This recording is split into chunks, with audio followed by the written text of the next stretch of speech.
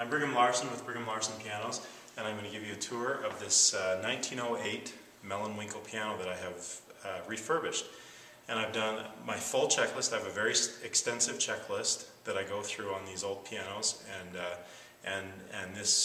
all of this work that I do to them renders them in great condition, and they have many years, if not decades, ahead of them after everything that I've done to these old turn of the century and World War I era pianos.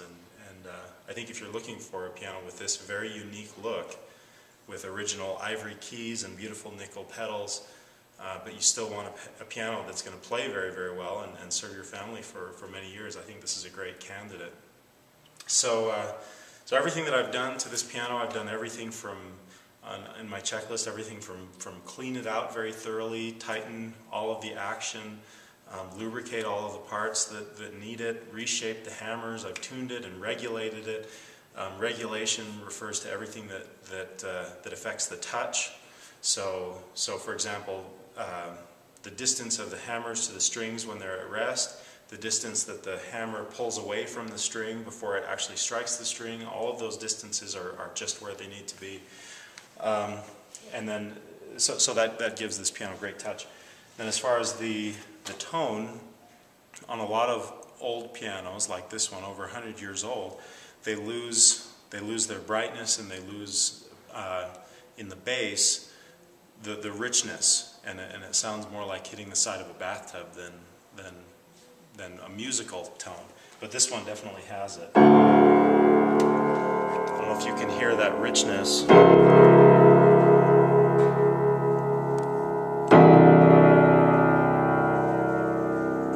And good sustain. It just kind of keeps going on for quite a while, which for a piano this age, I think is really saying something.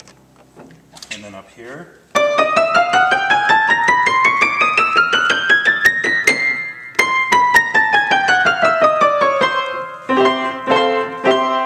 just a very bright, clear sound. And I'll play something for you.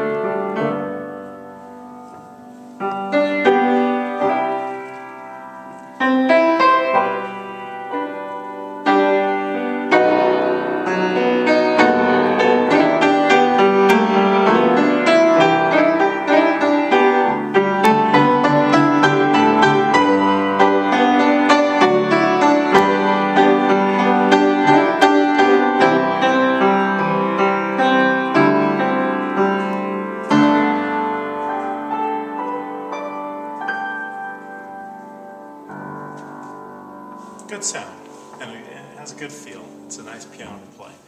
So please come to my store in Pleasant Grove and try this piano out for yourself.